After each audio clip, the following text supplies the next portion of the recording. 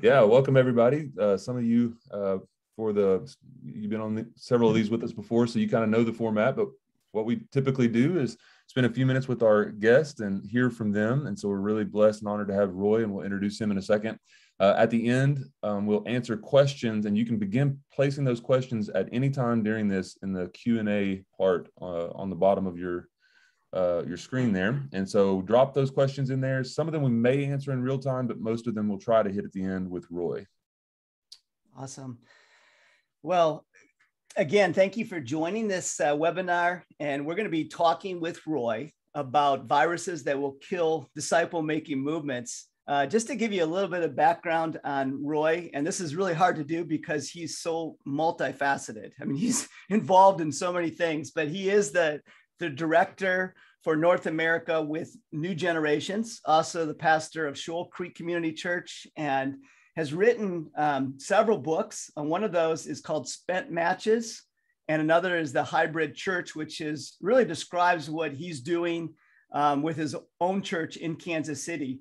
But Roy has a tremendous heart to see movements happen in North America and has a lot of experience with just movement leaders in various countries throughout the world. And so, yeah, it's good to have Roy on. Before Roy shares, I asked Josh, what is one word that you can think of that would describe Roy Moran? I couldn't decide between saint and Shekinah.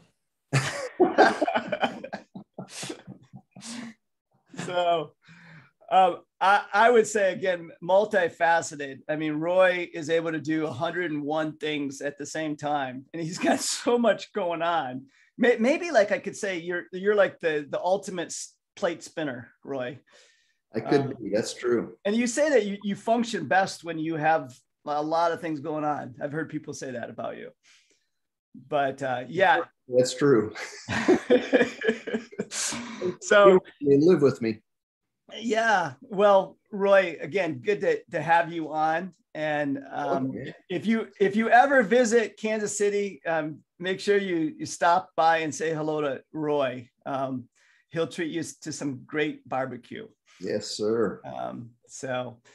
But anyhow, yeah, Roy's going to be talking about just some of the killers to disciple-making movements. And I feel like this is really applicable to us in North America. We see these things happening overseas that kill movements, but in many ways, I feel like there are things that really hinder even movements from starting here in North America. And so I'm going to just mention these. I've heard Roy talk about these on a number of occasions. He's written about them. And the first one is called exceptionalism. These are big words. Roy is also a guy that has incredible vocabulary. You'll find when you're with him that you got to take like a dictionary with you to define some of the words that he comes up with, just to know if they're really words. But the first word is exceptionalism. And Roy, do you want to just talk about how this kills movements? Sure. Yeah. One time, it's something you don't want to be known for necessarily, but walking out of a service, and I was at a church where they practiced that glorification of the worm process, where you stand at the door and people shake your hand and lie to you, tell you, great sermon, Pastor. This lady says to me, you know what? I love hearing you speak. And of course, your ears go up and you perk up and you think, oh, wow, I can't wait. What's it's going to bless my soul? She goes, I learn a new word every time I hear you. So I thought, geez, God gave me gifts to be a vocabulary builder. That wasn't exactly what I dreamed about in my life, but I think exceptionalism, there's a tendency for us to really want to depend in the movement world and really in all of Christianity. It's a virus that comes straight from the traditional modern Christianity. That is these exceptional people. I mean, it's the reason we have mega churches, because we have these exceptional leaders or speakers. They can really garner a crowd and create some great religious entertainment every Sunday, and people go home, feel blessed, and that's the extent of their walk with God is really about them. That's one place it exists. It leaks into movement when we start looking for exceptional people. And the movements are built on methodologies and really mindsets that are focused on ordinary people doing extraordinary things. When we first started here at Shoal Creek, I got this email from a kindergarten teacher who had gone through our initial training. And in it, she expressed to me, now, I don't want to paint kindergarten teachers, in some type of corner, but this gal was extremely faithful, extremely loving. She was made to be a kindergarten teacher in that sense. But if you lined up 10 people in a room and you said, pick 3 leaders here to start your movement, she would not be one of the 3 you would pick. But unfortunately, that mindset, pervades, and yet she just, said to me, this is the first time in my life I feel like I've been given a chance to play, that I have a place in the game now. And she did. She invited 6 of her coworkers into a discovery group. She quickly understood innately, without really any coaching, that 3 of those were believers, 3 were non-believers. She started 2 groups. She let the believing folks go off. She taught them how to do discovery and left them alone and let them die. And then she worked with the non-believers, and she was able to see them come to faith and multiply. The husband of one of those co-workers got interested and joined the group. And so if I were acting in my mindset that I was trained and I grew up in, I would have never picked her to do anything. She would have been a follower, not an initiator. And as a result, my mindset would have killed movement because I just wouldn't have chosen her. So it's that kind of, thing that exists, and it, it's reinforced in our entire culture as we look around and see, in terms of sports teams, we don't pick the worst player, we pick the best player, and all of those types of metaphors that exist in our world. We don't read books, about really failing business leaders. We read books about successful business leaders. We don't go to conferences and hear things about people's failure. We go to conferences, hear people's successes. And so we raise up these exceptional people. And as a result, it bleeds into the everyday decisions that we make in the movement world about investing time, energy, and effort, into ordinary people. And also really focusing in on our methodologies to make sure that ordinary people can be able to pull those methodologies off, and they're replicatable in just about any. It doesn't take any gifts or passions or abilities or skills or knowledge or anything. Our methodologies are repeatable, despite someone's what they possess. I think it's dangerous, for instance. Right now, the word micro church is a big word, and we see, in the micro church movement, it's connected to a lot of the APEST stuff, and I think there's a dangerous mentality in that, of looking at that, release the apes and all this kind of stuff, and it's like it's really echoes of exceptionalism in a sense, and the fact is that the movements around the world are not built by form, but they're built by function. They're built by ordinary people doing everyday tasks like leading discovery groups and seeing people come to faith and letting those discovery groups move into churches and letting those churches continue to multiply either through discovery groups or immediately into another church. And it's done, not with a focus on releasing the apes, not with a focus on, a 5-fold gifting or anything like that. It's done because people are growing in their obedience to Jesus, and they're responding to Jesus's teachings, and they're fulfilling that, and they're not held back by what they possess or they don't possess in terms of a gifting or a skill or, their ability to speak or even the vocabulary, all that kind of stuff. It's just, making sure that the frictions that we create, that are cultural in nature, not biblical, are removed and extinguished. And that's, that's a virus. That's what what gets in unseen. You know, no one saw COVID when it left China and, you know, moved all around the world. We didn't see it, but all of a sudden it erupted and affected all of us in a global fashion. And I think you have to keep your mindset, you know, focused on, you know, what viruses am I allowing to leak into this? And it's why, you know, disciple making is a team sport. It's why authenticity really needs to be a part of every team, so that we're constantly questioning ourselves, you know, and asking of all the new ideas that we come up with, is this replicatable? You know, will it repeat itself in ordinary people? Yeah, I just wanted to, somebody had asked, what do you mean by releasing the apes? And of course you were talking about APES. Some people call that the fivefold ministries. Apostles, prophets, evangelists. Yeah.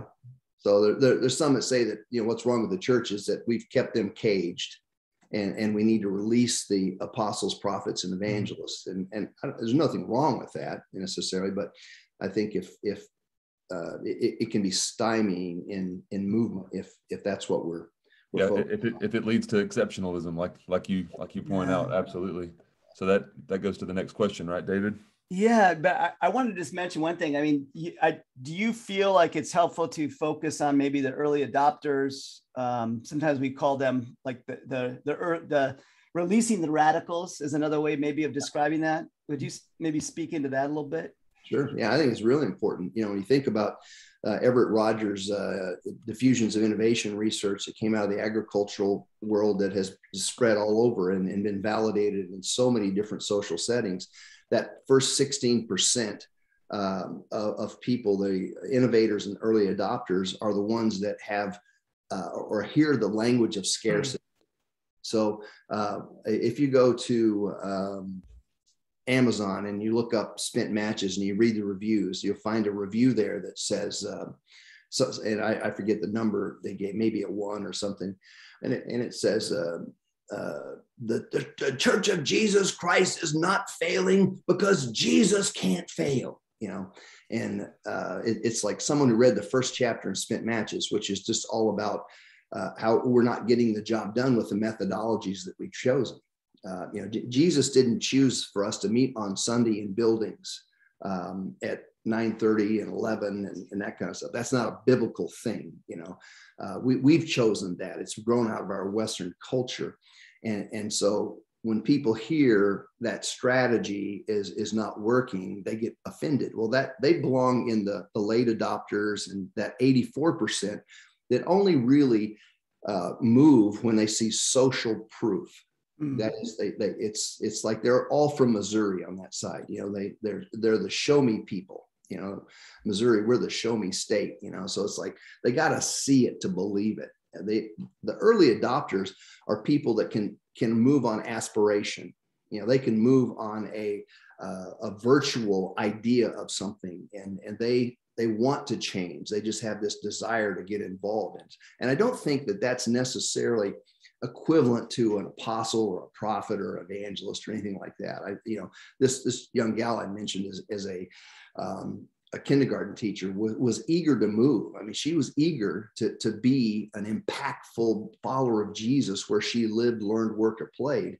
And so she really wanted, you know, to do something. And she was an early adopter in that sense. But, you know, if I use my American kind of mindset, I might not have picked her out as an early adopter. So that's why you had to plant seeds and question your filters really quickly, you know, as you do that. But it's really important that you do understand, you know, the tipping point issues and don't try to argue the 84% of the people into some type of strategy or tactic that they're not going until you have proof.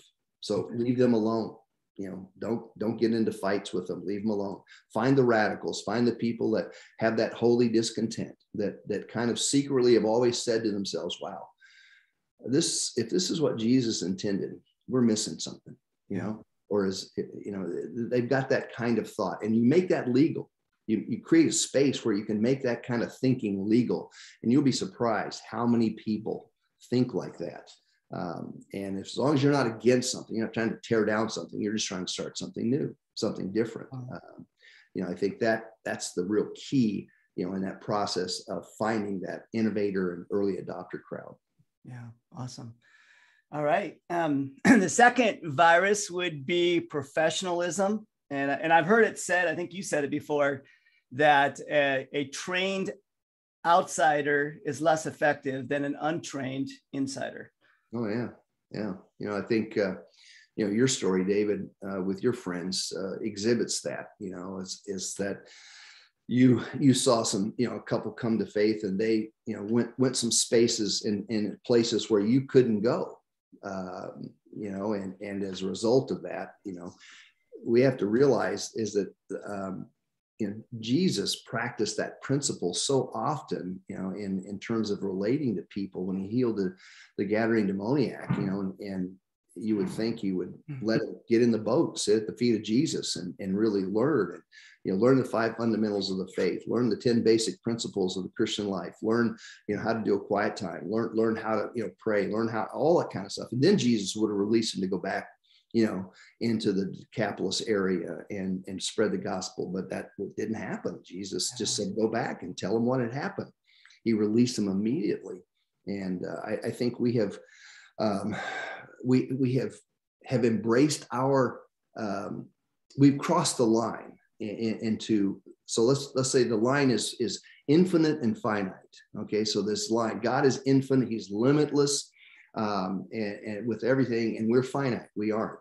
And yet somehow we think in our finiteness, we have the ability to be able to identify and ordain orthodoxy.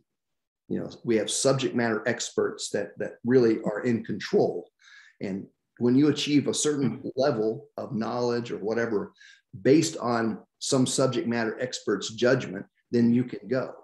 And the reality is that that's just not a sense of trust, in the fact that this is a spiritual battle. It's not an academic battle. This is a spiritual battle. And we have for so long not been willing to lean into that, in the fact that we don't believe in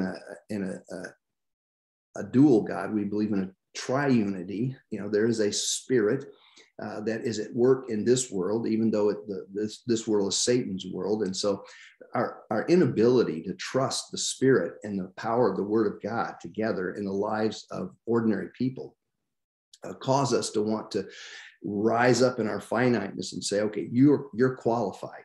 You have reached certain level of knowledge or practice or whatever, you're qualified. And that's just a stymieing thought, and that's not a new thought.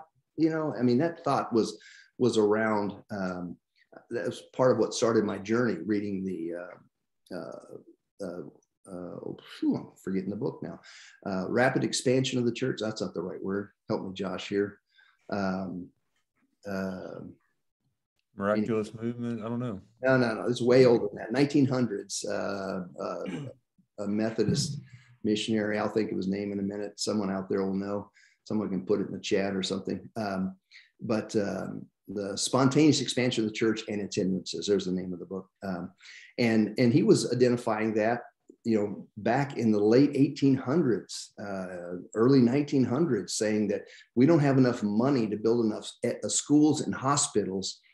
And that was the preferred strategy of moving the gospel around the world at that time.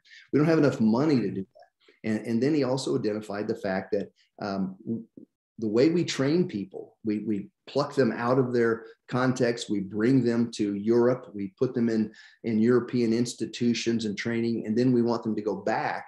And they're so unqualified by the time they get back to work in their own cultures that we're killing ourselves. And so this idea of professionals, Jesus developed people on the job, in real time, and real-time coaching and high relational connection. Yeah. And that's the beauty, of what Jesus is doing, and the beauty of transferring, these values because they're seen, they're taught, they're caught, they're seen, they're heard type thing. And so there's nothing inherently wrong with, ordination or certification or qualification or all that kind of stuff, unless it reduces the movement of the gospel. Yeah. And when it reduces the rapidity of which the gospel can move, then it becomes a tool of Satan rather than a tool of the kingdom. Yeah, I remember reading so much about that with the Methodist movement.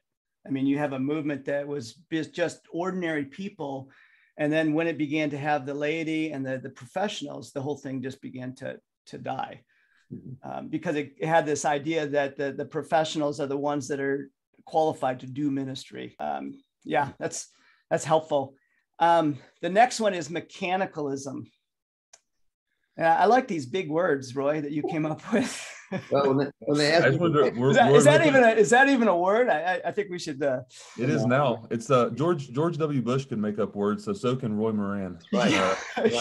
Hey, I wanted to mention to everybody before Roy jumps into mechanicalism that you can start leaving questions in the Q&A at any time, and we'll get to those here in just a few minutes. So feel free to do that.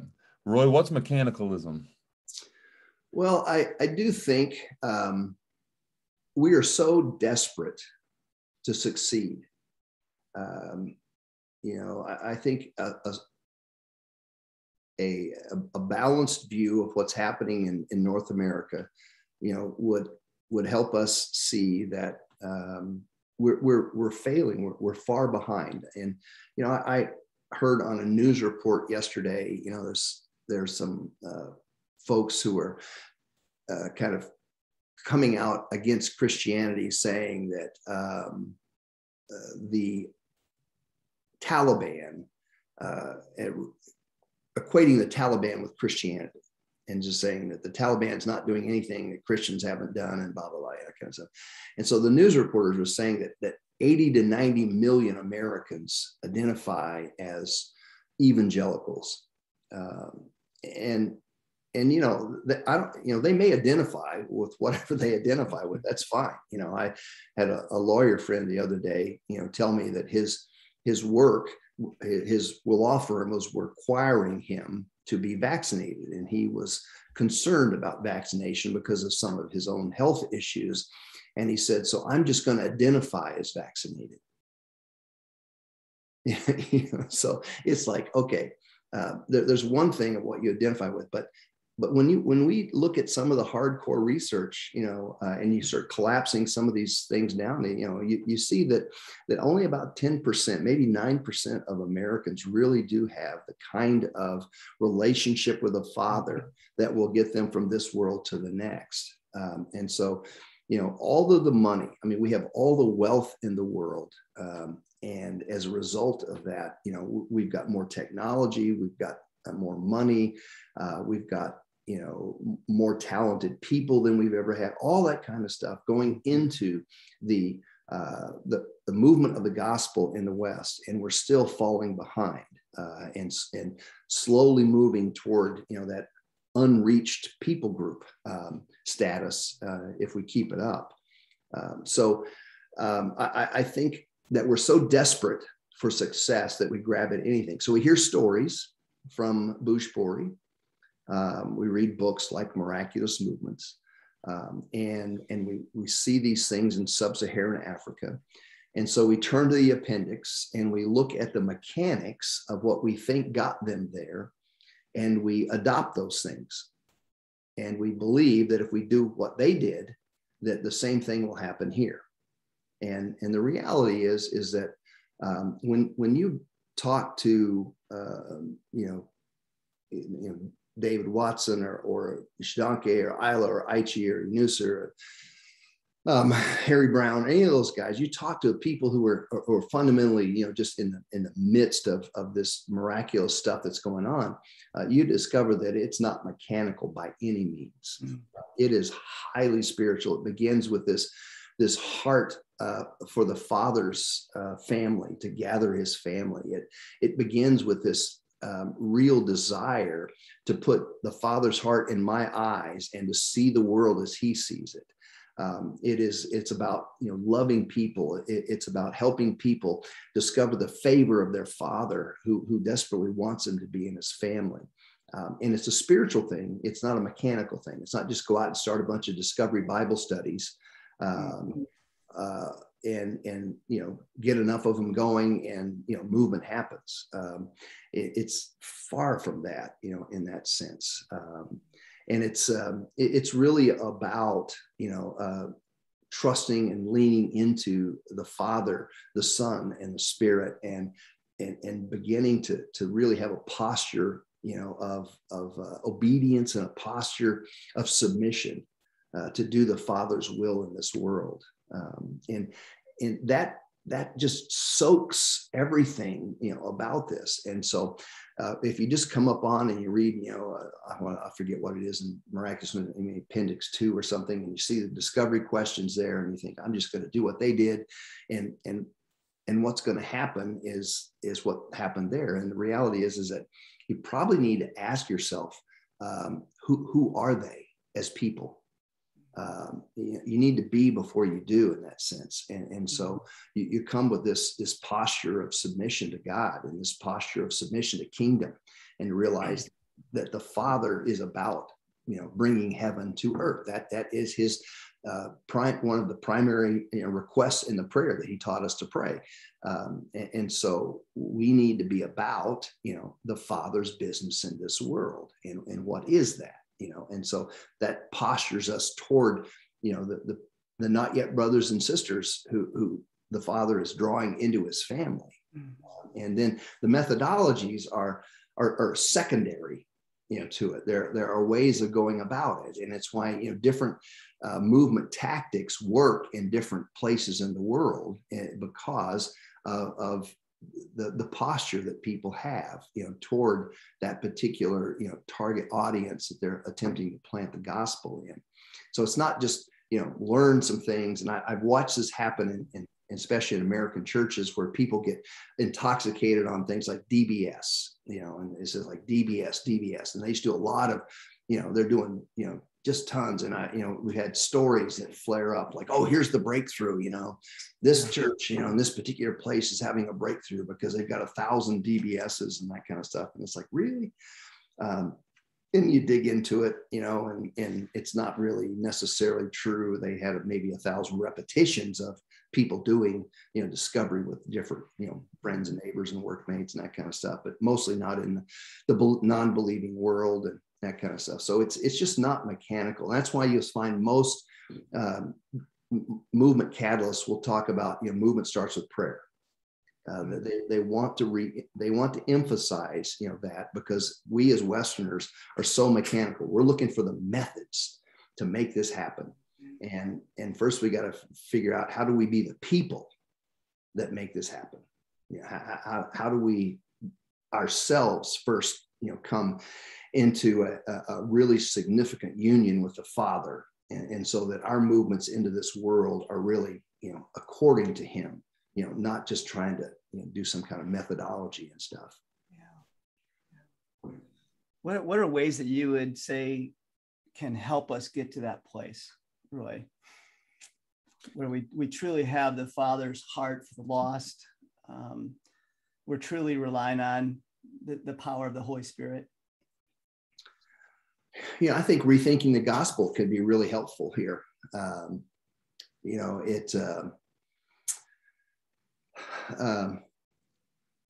to get heretical here, but rethinking, we have, at least I'll speak for myself. I came to faith in a kind of a 4 spiritual laws world, where the gospel was 4 basic concepts.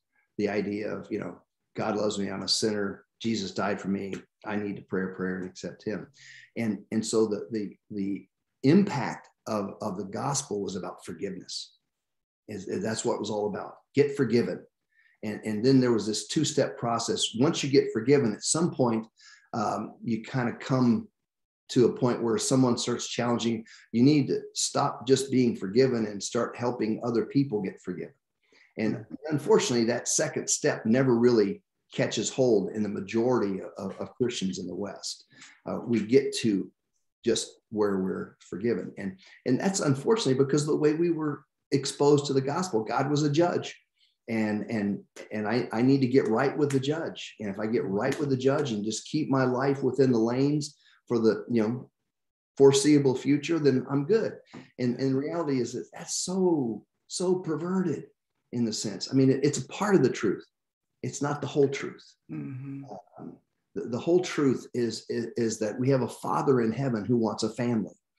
And at the core of who he is, he has a heart of generosity.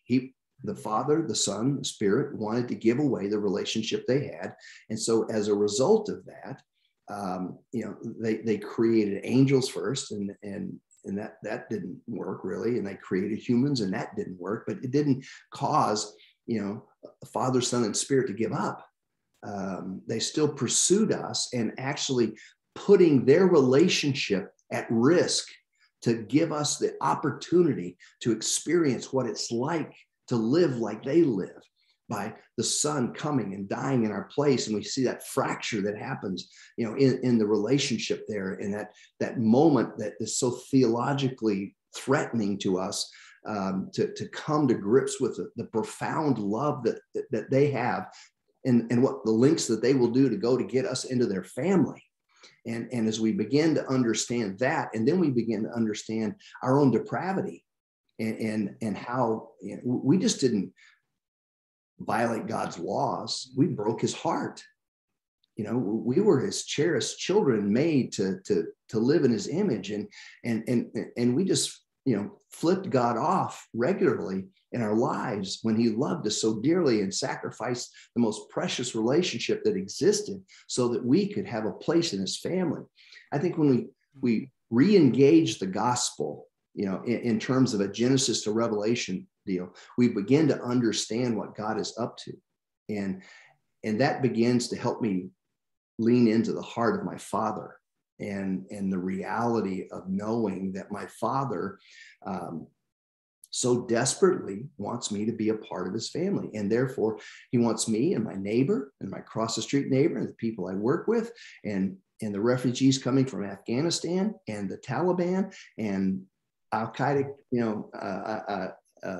ISIS-K, all he has so desirous of bringing these people into his family so they can learn to live in his favor. It's the best life that they could ever live that was designed for them. So I think, into that story is really, really important. I mean, obviously going back to the scripture and reading and letting the Holy Spirit work in our hearts, the things that you're talking about are important. Are there other resources that you would recommend? Maybe books that help capture this idea? Yeah, I think Floyd McClung's, book on the Father's heart is really good. I think the Return of the Prodigal by Henri Nouwen, and really sinking down into Luke 15, and especially in verses 21 through 24, when you see the Father who sees the Son from afar off, and you just sit in that idea that here is a son who had so abused his father, publicly shamed him, and yet this father is every day on the edge of this city looking and waiting for this idiot son of his to come home. And you begin to realize that Jesus is telling a story about his Father. Yeah. He's telling a story about the Father, our Father, and that kind of stuff. And so sitting in that and just realizing, how much the Father has given and wants us, and how much we've offended him, and how much he's forgiven us for, and he so desperately, wants us in his family. Those two things, Abba's Child by Brennan Manning, it was really helpful to me, and Brennan Manning's Prodigal, the Prodigal Gospel. What's Brennan Manning's book? Ragamuffin Gospel. Ragamuffin Gospel. Thank you very much. Yeah, senior moment there. So, awesome. Well, let's talk about the next one. It's partialism. Well, I think it's.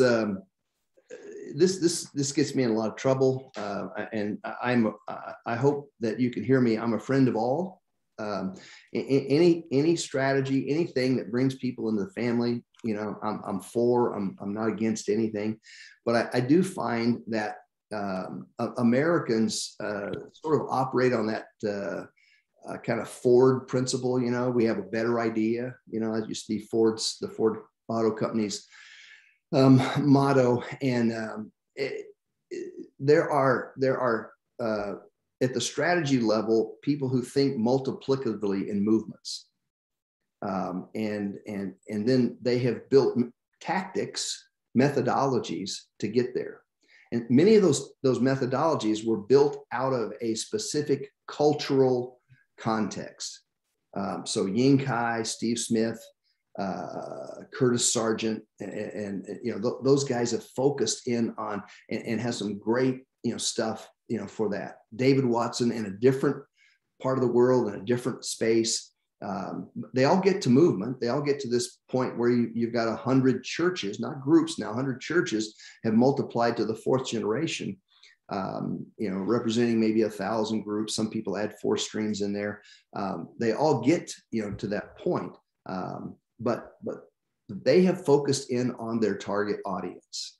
And oftentimes I find that Americans especially are very interested in kind of picking and choosing. It's like they come to the movement world and they see the movement tactics as a buffet.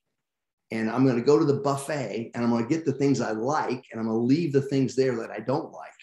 And the reality is I've watched people be in trainings with people like David Watson and then go out of there and add, change, and alter the things. And I'm thinking, wait. You're talking to a guy God has used to do some amazing things. And why do you think you're smarter than he is?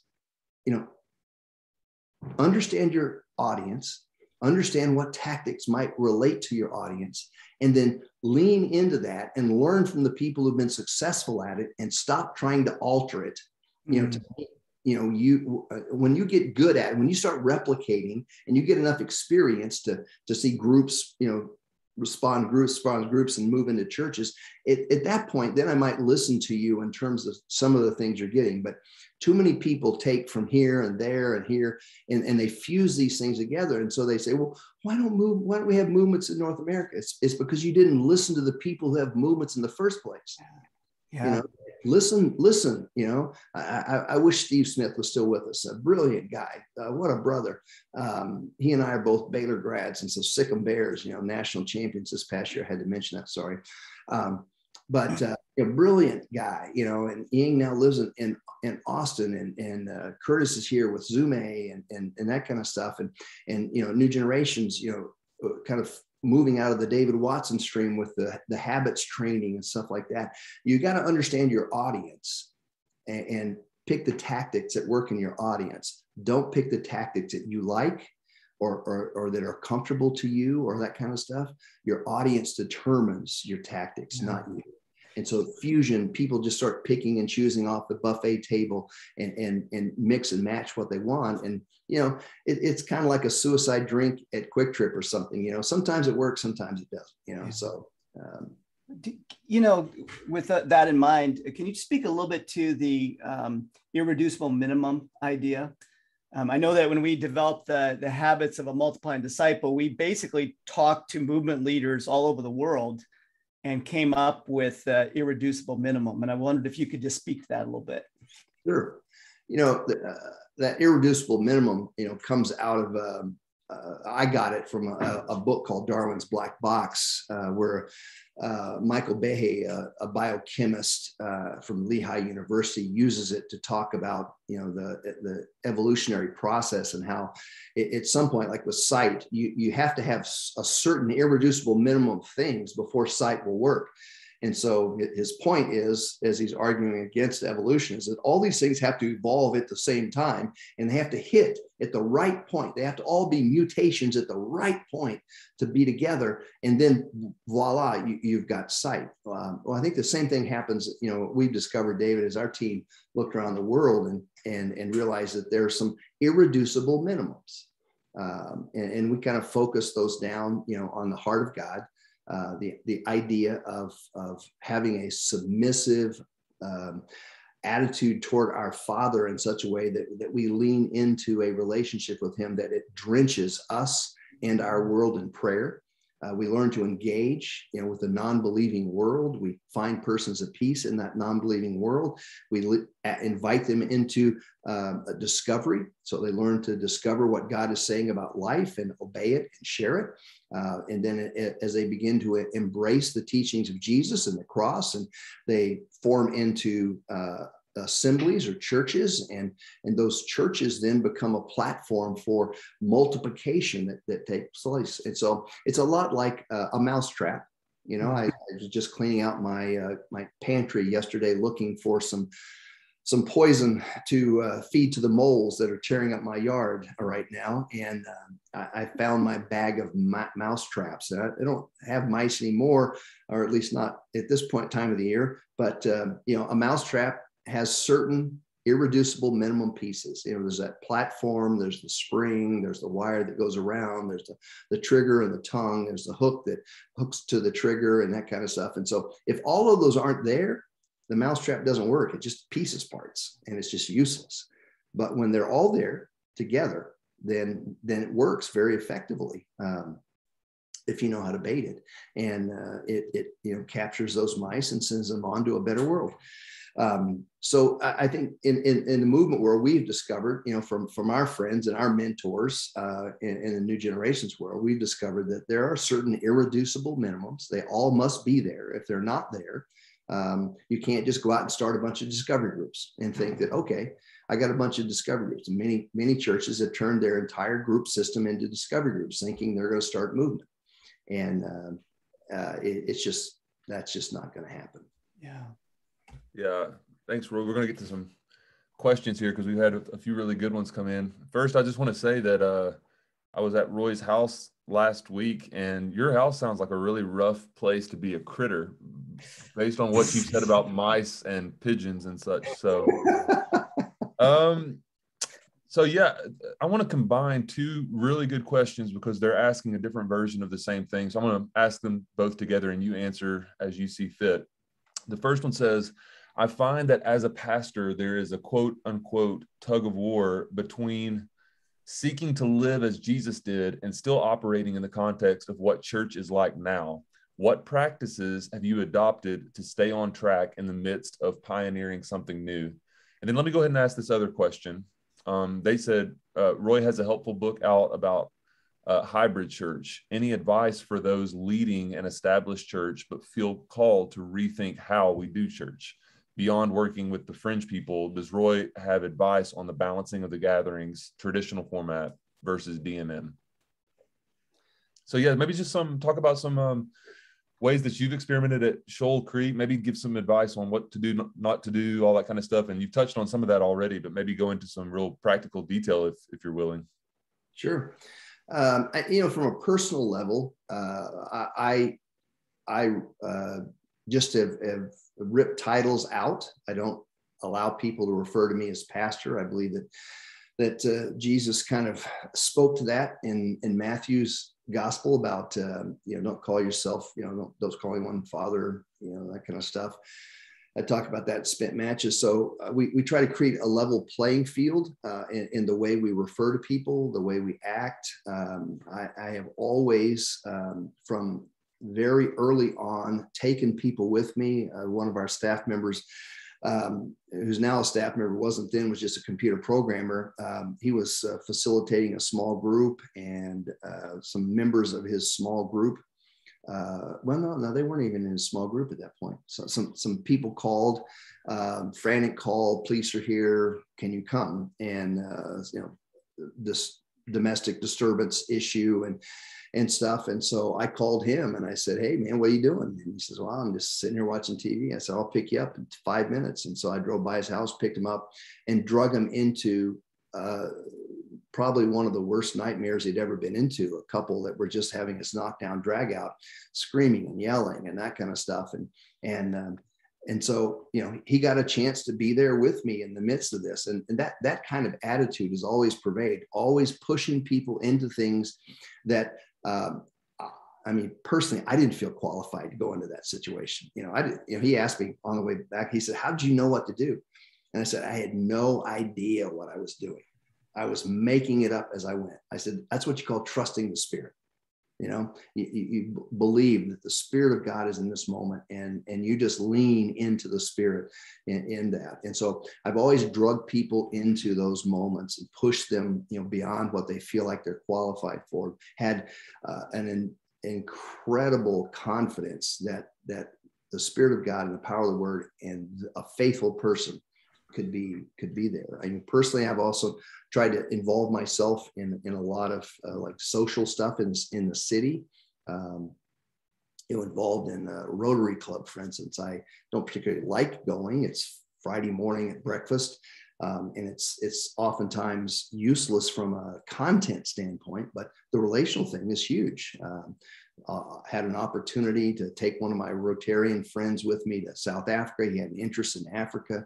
I had an incredible conversation one night sitting around in a beautiful space in South Africa in Jeffreys Bay, or in Port St. John, smoking a cigar and just really scraping the Milky Way of God and Jesus and that kind of stuff. And I had a chance to see Steve, you know, embrace the cross and come to faith as a result of that. So I have to get in the way of non-believers because I, as a natural part of my own life,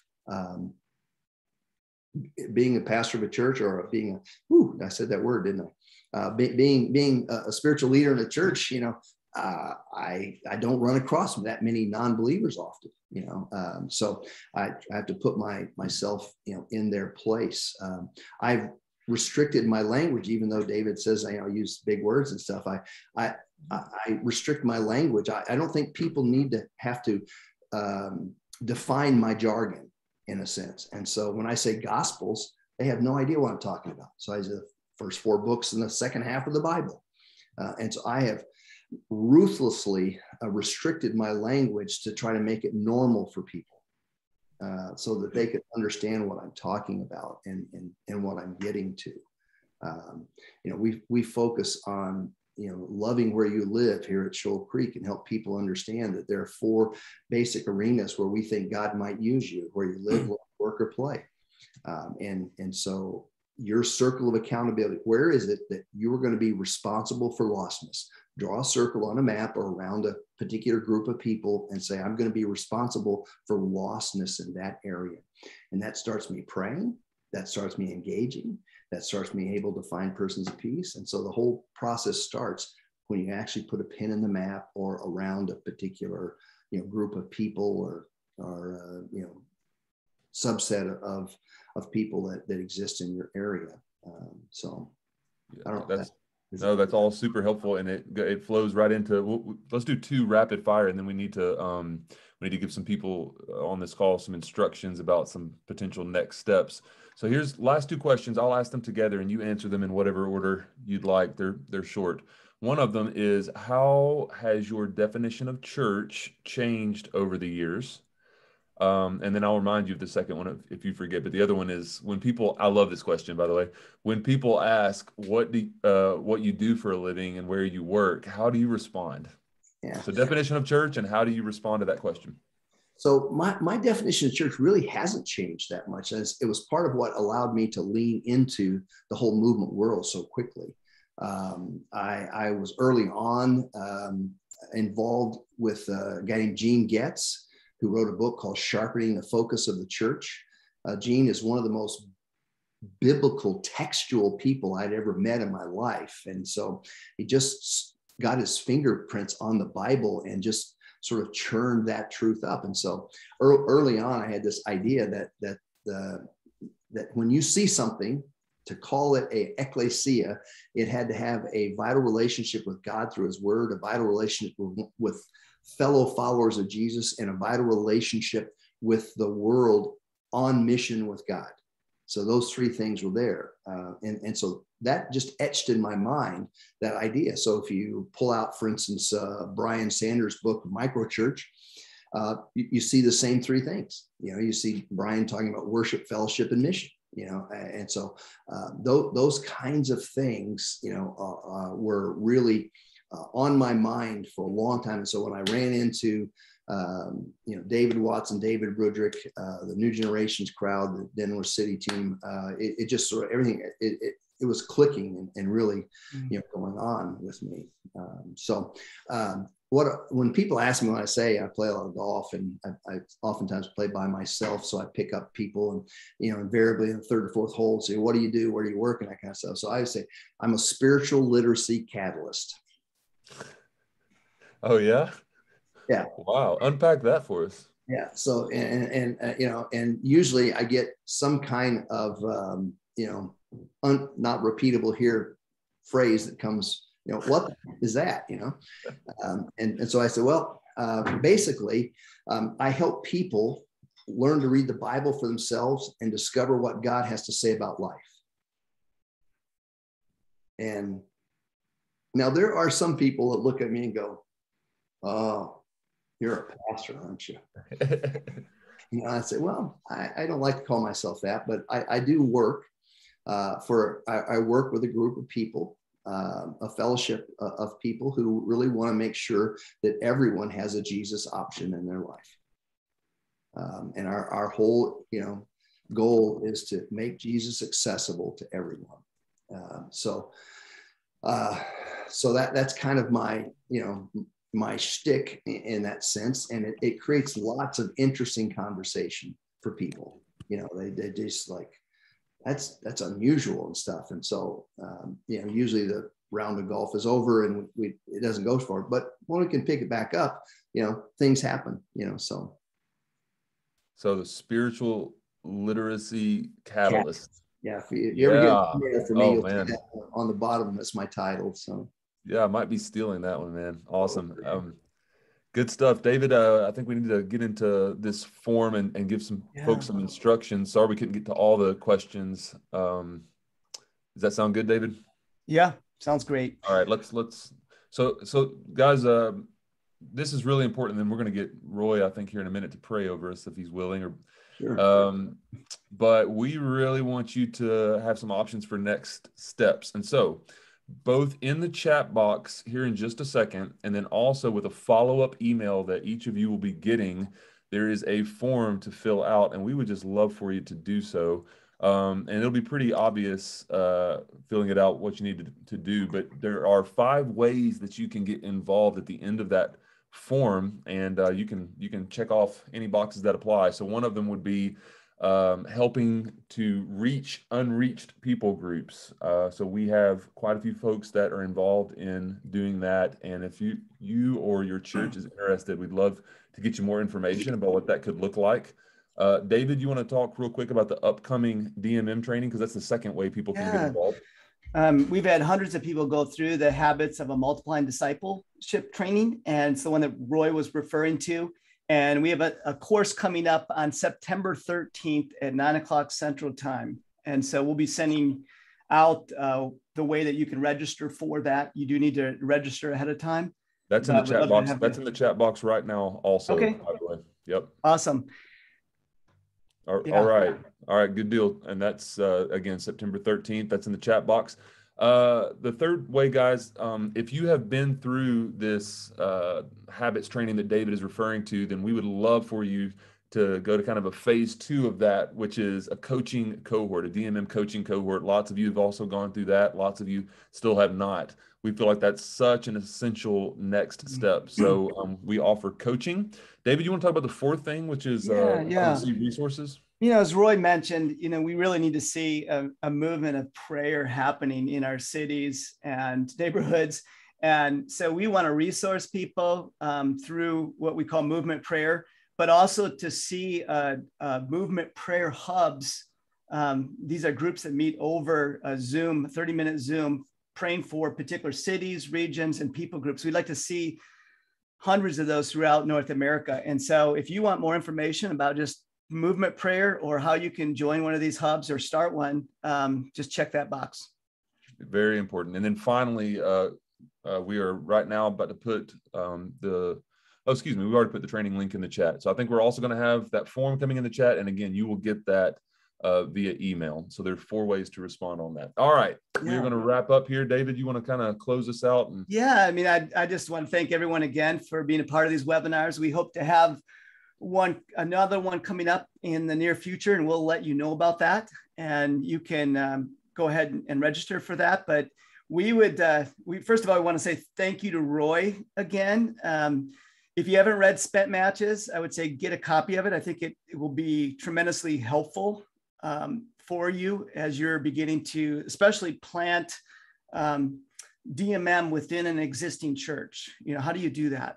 But Roy, would you pray a prayer for all of us that are on this webinar, and then we'll close with that. I'd love to. Father, I see so many names of so many friends out there in the attendance list. I just thank you for a chance to be with them. So many stories I love to hear of what you're doing in their lives. I pray, Father, that you would just allow the Spirit to be the spirit of consolation, the spirit of encouragement to them.